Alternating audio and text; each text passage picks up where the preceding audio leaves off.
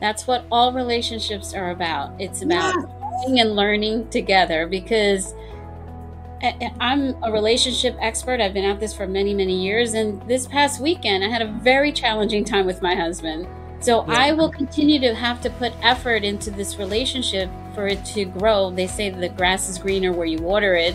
And you might lose your patience. You may want to get out of the situation. But then when you stop and you reflect back and say, okay, what is happening inside of me and why am I reacting this way?